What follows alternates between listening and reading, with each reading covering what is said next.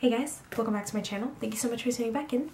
So I completely miserably failed at getting a Valentine's Day look out for you guys. I know that I posted a picture of a look that I actually did for Valentine's Day, but I just didn't get around to edit it because I worked all day Saturday. So yeah, work has been really crazy and just everything else that I'm working on is just going crazy. But anyways, I wanted to make it up to you guys, so I came up with this date night look that I thought would be really pretty when you go out with your boo, with your bae. So yeah, I kind of kept it like in the rose tone pink family, if you will. I'm actually using a new palette for this look. I have been working with this company since December already, and it's Codemakeup. I'll link them down below. But this is the palette that I mostly use for this look. I love it. It is super pigmented and very affordable. So if you guys are in the Miami area, make sure you guys check them out. They are on South Beach, and I will link everything down below. So yeah, I mostly use that, and of course my Anastasia. So of course I used that and my Anastasia shadows. And for my lashes I used the Velour lashes, and this is actually the Carli lash. So it's just a very wispy, pretty lash, but I think you could really see how beautiful it is without such a thick liner. And I realized that after I did my liner. But you guys know I can't be without my liner, so yes. Gotta work on stepping out of my comfort zone on that. But anyways, yeah, you guys, so this is the look. I hope you guys enjoyed it. Thank you so much for tuning in, and I will see you guys next time. Bye guys. Alright guys, so to get started, what am I doing? I don't even know. Okay, I am adding some lip balm to my lips because this weather in Miami has been killing me, and my lips have been super chapped and just cracked and horrible. So to start off, I'm using Burnt Orange. This is by Anastasia Beverly Hills, and I am just using a tapered blending brush, and I'm just placing that right above my crease. I'm not putting it in any specific order. I'm kind of just placing it kind of there. I'm using my Codemakeup palette. This is the number 26. I really had no idea where I was going with this look. That's why I was so indecisive. So I was kind of just going with the punches.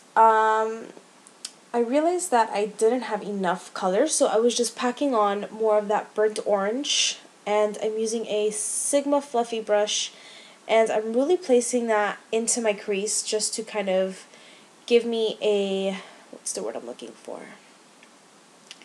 Lord, what is the word I'm looking for? A guide to where I wanted to place my darker shadows.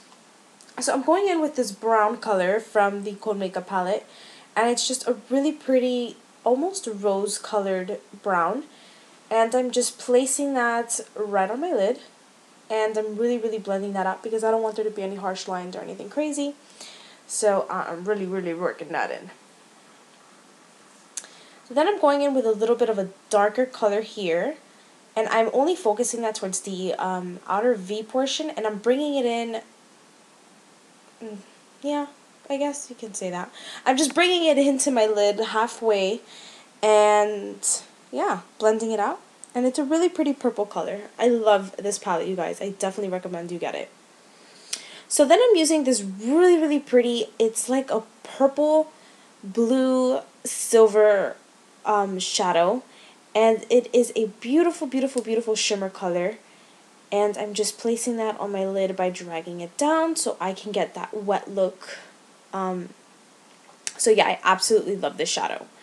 It's so pretty, and I love it. And I'm using a shiny flat shader brush to put this on my lid. And again, I'm dragging the color down to give it more of a wet look, and you get less fallout by doing this. So I've been doing this technique lately, and it's really been working, and you get the most out of your pigment. So I didn't feel like it was bright enough, so I used the color Legend from the Emrazy palette. I don't think they have the Emrazy palette available anymore, but they do have it in single shadows from Anastasia. Then I went back in with that darker purple shade just to darken up my crease a little bit, to add some I was about to say diminution. Definition to my eye. And now with a cleaner brush, I'm just kind of blending everything out to make sure that, again, there's no harsh lines and everything kind of goes with the flow perfectly. I added my Carli lashes and my eyeliner. I don't know what happened to that clip. I've been losing clips left and right, but whatever. For foundation, I'm using my L'Oreal and I'm using my MAC Cosmetics Studio Fix, and I am just packing that on my face to give my face a flawless finish because I was really broken out here and I just needed some really good coverage, and MAC and L'Oreal together give me just that. And I'm just patting that on my face using a damp beauty blender, and yeah, that is what we're doing. Patting on the product. I love this foundation. Like, my face looks so photoshopped. I love it. And don't worry about getting foundation under your eyes because that's going to be covered with concealer. So, here we are. I'm using the NARS Creamy Concealer in the color Custard just to conceal my under eyes. I highlight a lot in this video. I used 3 concealers. So the first one is my NARS Creamy Concealer, and I'm just blending that out with my beauty blender. And I'm making sure to concentrate that mostly under my eyes because that's where I really, really, really, really want to conceal. And then the rest I'll just brighten up with my other 2 concealers, which you'll see in a bit are by Codemakeup and my MAC Prep and Prime. So yeah, it doesn't look caked on, I swear. It's just, you know, you gotta take these steps to look flawless. Next, I'm using this Codemakeup concealer to highlight. It does look really, really yellow in the packaging, but it's really not. It's perfect to highlight, and they go on like butter. I am absolutely obsessed with these concealers. They're better than MAC, and they're $14, so you really honestly cannot go wrong with them. Again, they're located on South Beach, and I will link their website and everything down below. And you could order online, so don't worry about it. If you're not in Miami, you could still get them. Then I'm putting my MAC Prep and Prime in Light Boost just right under where I put my Codemakeup concealer, and I'm just really using this to really, really, really highlight because I love to be highlighted. So before I set everything, I'm using a mini beauty blender, and I am making sure there's no creases or nothing crazy like that because that is not cute. You don't want a crease. And I'm using the Kat Von D Shade and Light palette. I am so obsessed with this palette. You guys have no idea. I love my Anastasia contour kit, but ever since I got this Shade and Light palette for my birthday, I haven't used my contour kit. And I feel like such a traitor, but the Kat Von D kit is so, I don't even know how to explain it. It's just amazing. I'll talk to you guys about it in another video, but yeah, now I'm just setting my whole face with my MAC powder. And I am going to start bronzing up my face, bringing some color back, and I'm using the Kat Von D palette. Don't know what I was doing there, but I got completely out of the camera, but it's all good. And I'm using a MAC 109 brush to kind of just bronze up my face and mark wherever I'm going in with my harsher contour.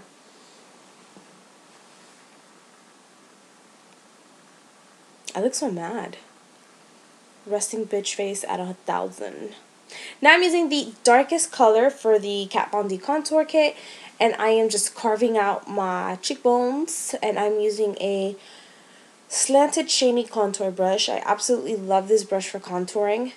It is so bomb. Now I'm just cleaning up my contour using the yellow shade from the contour kit, the Kat Von D one. This is just going to give your contour a much more sharper, cleaner look to it. And I'm adding Soft and Gentle by MAC. Oh no, I'm lying. I'm putting on the NARS Orgasm Blush and Margin by MAC. I'm putting that right on the apples of my cheeks. I love these 2 blushes together. This has been my go-to combination for the past couple of weeks, and I love it so much. It's just so pretty, and it just gives you a really, really pretty color. I'm using the Highlight Champagne from Anastasia Beverly Hills to highlight right under my brows. And this is just a really pretty gold champagne color. Completely forgot to do this step, but... Now I'm going in with my highlight, and this is MAC's Soft and Gentle. I forgot how much I love this highlighter, but it's so bomb. This is a Mineralized Skin Finish by MAC. And this is just a huge shiny fan brush. You could also use it to contour, but I love it most to highlight. And then I'm going in with Opal, and this is by Becca Cosmetics, and this small Morphe fan brush, just to put it like right in the middle to really make me glow. And then I'm putting it in my nose and right in the middle of my nose, just to really give my face like a really pretty glow, because you guys know I love to glow. And right there in my, what is that, my Cupid's bow, right? Yeah, to make my lips look bigger. So now I am taking off my balm, and I'm going in with the Spice Liner. This is by MAC, one of my absolute favorites. And I'm going for a ombre lip in this video, so I'm just kind of filling in the outer portion of my mouth, on top and bottom. And I'm making my liner a little bit thicker than I normally would, just to kind of get that really pretty effect. And ombre lips are a great way to make your lips look bigger and plumper and just very Kylie Jenner. And I am overlining them just a bit. Not too much, because my lips are already pretty full, but I kind of just wanted them to be a little bit more extra. I was feeling very extra this night. So, yeah.